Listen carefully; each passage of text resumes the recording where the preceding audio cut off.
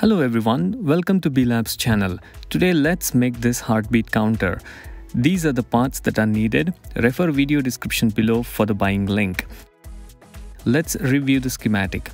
The battery gets connected to the charger board. Battery output goes to the boost module to generate 5 volt, which powers the Nano OLED display and the sensor. This is the full schematic. Let's build it. Desolder USB connector. Apply heat on all pins for easy removal. Solder battery positive and negative terminals. Solder charger output to boost module. Connect a series switch while soldering positive terminal. Solder 5 volt power to Nano from boost module. Connect the OLED display to the Nano board on I2C line. Wire up the sensor. Use Kynar wire as the terminals are tiny. Check the circuit by connecting switch wires. Green light on the sensor should turn on. Let's put everything in the box.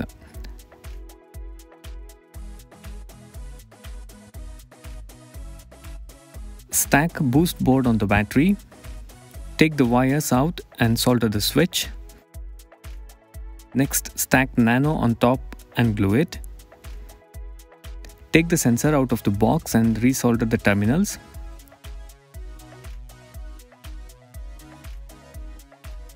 Use duct tape as needed to hold parts. Place OLED screen on the top cover and glue it. Wait for the glue to settle. Plug the USB and start Arduino IDE. Download the software.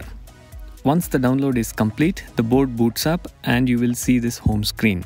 Place a finger on the sensor and wait for the readings to stabilize. And voila, it works. The sensor output needs some calibration. Run the serial plotter and check the mid value of the pulse and update in the code as needed.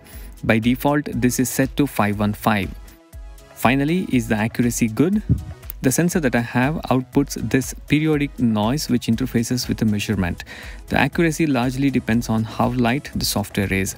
With more graphics, the accuracy goes bad. I don't have access to the original pulse sensor, but the cheap one that I have in the end is not very accurate.